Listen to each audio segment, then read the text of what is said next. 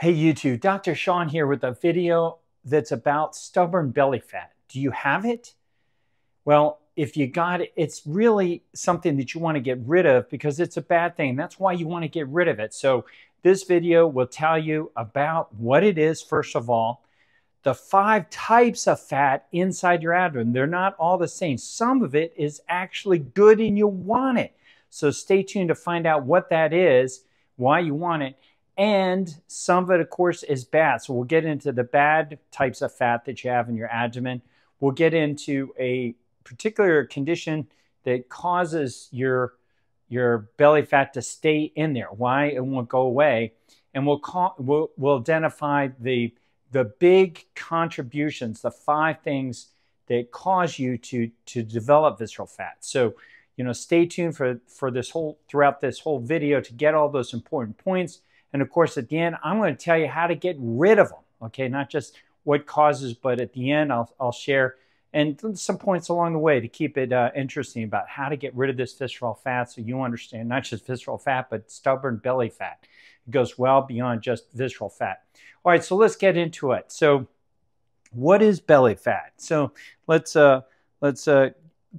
look at, first of all, the problems it causes. So it causes a lot of particular health conditions that a lot of people probably aren't aware of. And you can screenshot that, but real fast: insulin resistance, impaired glucose tolerance, diabetes, cardiovascular disease, hypertension, heart failure, congestive heart failure, heart attacks, valve problems, arrhythmia, sleep apnea, chronic obstructive pulmonary disease, brain health. Lots of different things are associated with poor metabolic health and the consequence of it, which is obesity, abdominal obesity in particular. So here's a picture of it. This is a classic dad bod, but this is while it's really common, there are many different forms of abdominal obesity. So it's not just this particular one. And I've talked about this particular problem before. This is really more than just fat inside your abdomen. This is really a problem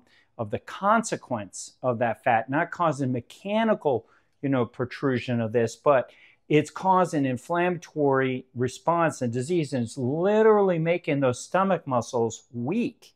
And so even if you took out that visceral fat, it would still bulge out there because this person's abdominal muscles and structures are so compromised, they wouldn't even be able to hold in their guts. So when you're a young person, your abdomen is nice and flat because you haven't had impairment from chronic disease from all that visceral fat yet that you will be accumulating to cause weakening of those tissues and structures. Nobody's talking about this. Dad bod is a real problem. If you got anterior displacement of that abdomen, you've got serious problems and you need to address that. So let's look at another form of this is instead of just being profoundly fat and obese, like that poor gentleman was, let's look at a colleague, Alex, from the Army National Guard meeting. Now, Alex is a TOFI. He's actually thin on the outside, fat on the inside. So if you saw Alex in a mall, you wouldn't really think of him as an obese guy. He does not meet the levels of obesity, but he is fat inside. He's got invisible obesity. He was filled with visceral fat inside. So this is a big problem. And the problem with TOFI, thin outside, fat inside, is you got low levels of subcutaneous fat, but high levels of visceral fat, and you increase your risk of mortality. So you really don't know whether you're just obese, the type of belly fat you have, without getting a scan. And that's why I like MRI scans and analyzing what's going on. And that's why people are motivated to really optimize their health. Come and get scanned and work with me to figure out what's going on. So let's take a look at this particular picture. Now, this is a little bit controversial because it was on the cover of Sports Illustrated, and a lot of people said she was healthy. A lot of people said she's not, fat or healthy at any weight. I don't agree with that. You're not healthy at any weight. This person, in my opinion, I'll come out and Dr. Sean, if he's guess healthy or not healthy, for $1 million cover my kids' education, help me out what I need to. I got that as a challenge. I got 5 kids. She's healthy. Now, she's overweight, but she is healthy from the standpoint she is not going to have much visceral fat because her face is attractive. She's got a lot of subcu fat. She is going to be fat outside and probably thin outside. A FODI, fat outside, fat outside, thin inside. Now, I don't know for sure because we don't have an abdominal scan on this model, Yumi Nu. But if she's listening, you know her, send her my way, and we'll get a scan and see what's really going on inside Miss Nu. But my guess is that she is got a lot of subcutaneous fat mostly, and very little visceral fat, relatively speaking. Well, let's address subcu fat and visceral fat from an MRI standpoint. Okay, so let's look at the different compartments of fat so you can understand what I'm talking about. And this is why MRI scan is so useful. All right, so the stuff in the middle, that's the fat inside, okay? That's visceral fat. This is the deadly stuff, the inflammatory stuff. And almost any form of chronic disease you have, if you Google it, is going to be associated with or connected to or caused by visceral fat. I just challenge you to do it. You got something wrong that's bothering you, you got a prescription of something you're taking drugs for, you're going to the doctor, you're worried about that you have it, put it in Google, comma, visceral fat, or the technical term for it is visceral adipose tissue, and see how many studies probably pop up that talk about how it's caused it. And just for fun, Google it with cholesterol. And you're not going to find cholesterol associated or causal, but that's all your doctor talks about, okay? So pay attention. You want to get rid of your visceral fat. Look at what's going on inside. So the biggest fat compartment right here within the abdomen is visceral fat. There are more visceral fat inside than they are anything else. So when it comes to an MRI, you want to be more dark. The dark are the muscles and the bone. You want to be more dark than you are white. When it comes to being unhealthy, you're mostly white. So this person has got a lot of visceral fat. Now let's look at the subcutaneous compartment. Okay, we talked about there are 4 predominant compartments, really 5 compartments to fat inside the abdomen. So first one is visceral fat. The second one is superficial subcutaneous fat. Okay, so see this black line going around here? You should be able to hopefully see that. It goes around here, this black line. It is actually in the subcutaneous fat, but it divides the subcutaneous fat into 2 compartments. That's really critical. Nature says this is so important. We're going to separate these 2, and it puts a layer, a membranous fascial layer in there called scarpa fascia to separate. And superficial subcutaneous fat and deep subcutaneous fat. Now, I recently did a video on that, so you can go back and look at it. But this stuff is good. It secretes adiponectin. This stuff is bad. Secretes inflammatory markers. So, you know, which one are you? You don't know how much of which you have unless you get scanned. So these are 2 other compartments, so that makes up 3. So you want less of this and you want more of that. You want less of this or none of it. Really want none of that and more of this. Okay, so these 2 are bad. This one is good. A couple other bad players. See this white stuff here on an MRI scan? Fat shows up as white. So I already told you that dark is muscle. So these are the muscles on the side. And these muscles down here are streaked with white fat. So that's deposition of fat within the muscles. So myosteatosis or adverse muscle composition, or you actually get fatty replacement of muscle tissue. So fat starts developing muscle. That can't be good. I mean, you got muscle in your fat. How well are those muscles going to work? Poor. And so this stuff accumulates over a period of time as you age, if you are living poorly, or let's say you're unhealthy, you're living incorrectly, but as you mature, you start living healthy. Well, guess what? That stuff goes away. Okay, nobody tells you about it, nobody's checking it, but you do not want to end up when you're 60, 40, 50, 60, 70, 80 years old with accumulating fat, and then your muscles are weak, and you're like, oh my God, how did I end up in a wheelchair? You do not have to end up in a walker, using a cane, or a wheelchair if you start living correctly. So let's analyze, figure out what's going on in your situation, and work to correct it. All right, so the final 5th compartment is organ fat. Okay, so you can actually develop fat within your organs. That includes your pancreas, so you get pancreatic replacement, fatty replacement of your pancreas, and then fat within your liver, and other organs can get fat deposited within them. So fat is a bad player or can be a good player depending on the particular depot. And it's time we get educated about this. Physicians should be educated about this. And physicians should be educating patients about this so that they can optimize their health instead of paying attention. I'm tired of talking about cholesterol. It's a distraction. Stop talking about it. Talk about what matters. Bad fat in your body and good fat in your body. Optimize what's good, healthy muscle tissue, and limit what is bad, the inflammatory fat, and then optimize good fat, superficial subcutaneous fat.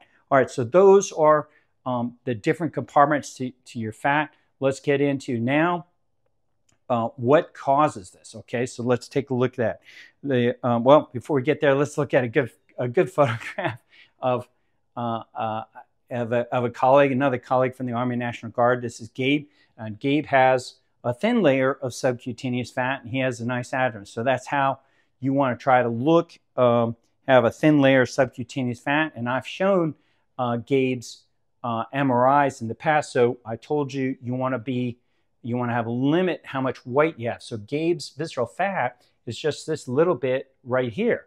And his muscles are all these dark things in here. Very large, nice developed six-pack, and his oblique muscles and his psoas muscles. His core is massive, and vertebral body. And he has, some other dark spots are in there. His internal organs, like his gastrointestinal tract, his colon, and some of his intestinal tract. So that's good MRI and exam on an abdominal exam MRI, and that's his belly button, so you know what the level of he's at. All right, so let's talk now about the things that cause it. What are, in Dr. Sean's opinion, the 5 things that cause stubborn belly fat and make it really hard for you to get rid of this stubborn belly fat? So it includes visceral fat, but the other bad players. Now you're getting educated about it. So first and foremostly, it is processed foods. So processed foods typically are things come in bags and boxes. That's what most people think about.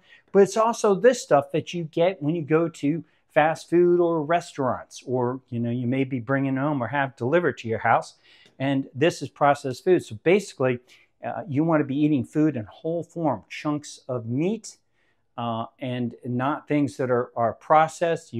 If you're eating vegetables, you want to eat vegetables in unprocessed form. I personally don't eat vegetables unless they're fermented, because I'm concerned that over a period of time, there's small chemical characteristics of vegetables that are toxic, very minimally over a period of time, and they cause disruption to us.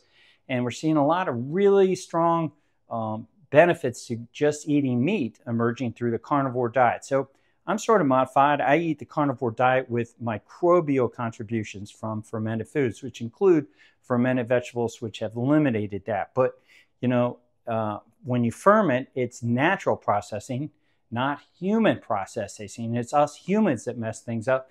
Nature's got it together. Nature's got it going. Nature will really optimize you. Get out of nature's way and stop messing with things, humans, and you'll live a lot better. All right, so that was the first one. The second one that causes stubborn belly fat to stick around, you can't get rid of it, and contributes to it, is alcohol. So if you're drinking alcohol and you're wondering what the heck, why can't I get rid of my belly? Probably the worst of all that I've seen in getting scanned are people that are big beer drinkers. So you get carbohydrates, even low carbohydrate beer still causes significantly a lot of visceral adipose tissue, or visceral fat in particular. So you may not get a lot of subcu fat, but you're going to get a lot of visceral fat, and that's what you're not going to see. And a lot of guys and girls are always pinching their skin, saying, "Well, I ain't got no fat in there. I'm doing good." Maybe they're getting kind of big, barreled, but it's visceral fat that they don't see going on. So alcohol, if you can cut it out completely. My God, I just saw so many tragedies in the ER from people with alcoholism. It's just the benefit you get from it is not worth it. It's not. It's just a very, very, strong, sensual kind of a thing that you get involved with alcohol. It does not optimize you. It will not improve your life. It's something you're holding on to try to feel better and cope about things. So I just recommend man up, be a big girl, cut out that alcohol, And I've never been better. My clients who do give it up to agree, they don't miss it. It's just a wonderful thing. Their life gets better because they're getting healthier without it. So get rid of that bad visceral fat and by cutting out alcohol. Another big contributor, problems to stubborn belly fat, is poor sleep. So associated with poor sleep is obstructive sleep apnea. So obstructive sleep apnea interferes with your quality of sleep. It interrupts it, and as a consequence, you can't sleep. You get elevated cortisol, and it contributes to visceral fat deposition and stubborn belly fat. You start a whole lot of fat. So if you're sleeping poorly, you got obstructive sleep apnea. You got to deal with that, get it corrected, and I have some other videos on sleep, how to do that, but you really want to get rid of any kind of problems with sleep and sleep apnea that you have. And finally, the last one is a poor microbiome. So this one I could write an encyclopedia about if I knew more about it. It deserves that kind of importance. But a microbiome is a collection of microbes, microorganisms that live inside you, about 70 trillion of them. And so you're more other organisms than you are yourself. And these microorganisms have a huge contribution to how you metabolize the food that you ingest and that you're digesting inside of you. So it has an extremely important role in your body's overall health. And we can, in the future, we'll be treating, I'm confident of this, treating obesity and other medical conditions through fecal microbiota, basically transplanting the microbiome from one person into another to optimize them. So I'm just going to pause it here and say, I predict Big Pharma is not a big fan of these FMTs going on because it's going to eliminate ongoing revenue for them, because you're going to cure disease and nobody will, these people won't need medicines. They'll be cured by a healthy person's stool. And I suspect that's why the FDA only allows it for one condition right now, C. difficile, and not for anything else. But stay tuned on the microbiome. Learn about it as much as you can. There are ways to optimize your microbiome beyond just getting a fecal microbiota transplant. I have other videos on the microbiome that you can watch. And if you really want to optimize your health, optimize your microbiome, come be a client with me, and I can work on optimizing your microbiome. All right, so the last point I want to talk about is an interesting contributor to making visceral fat refractory to being eliminated. I don't think it's directly causing visceral fat as much as it just makes it tenaciously present and hard to otherwise burn away and eliminate. And what it is a type of exercise, chronic endurance exercise, when you're exercising for endurance, a very long thing. So that can be cycling, it can be cross-country skiing, it can be rowing, or it can be distance running. Now, I know that's going to bother a lot of people out there. They think it's super healthy, but we saw in all of these sports, people who come and get scanned, they look good, from the outside, but inside they had higher levels, unexpectedly higher levels of visceral fat and fat around their organs inside of them. This was very alarming and very disturbing. So, and we need more studies looking at it. So if you're a distance runner and you fancy yourself, you think your health is really important to you, I challenge you, come see me, call me up. I'd be very interested in having you work with me to become a client and see what's going on. So, come to my website and take a look and go through the process of being considered to be a client. All right, so let's get in what you got to do to, there's distance running, a little photograph of that. And last point I'll say is here's an example of an MRI scan. This guy was filled with visceral fat, and he was running 10 miles a day, 5 days a week, 50 miles. He still had all this visceral fat. We couldn't get rid of it. And I was disappointed. I said, look, I went through all the things I just went through, Dr. Sean, checklist on stubborn visceral fat, what's causing it. And he wasn't doing any of those other things. It finally came down to he kept running. And I told him, stop that running because we got to see how well you do. You're supposed to cut out running to do sprinting. So finally he agreed. But it was a good thing he was resistant, because if his visceral fat went away before, we wouldn't notice all the other things we had him doing. But This time, the only change he did was he stopped running and he started sprinting.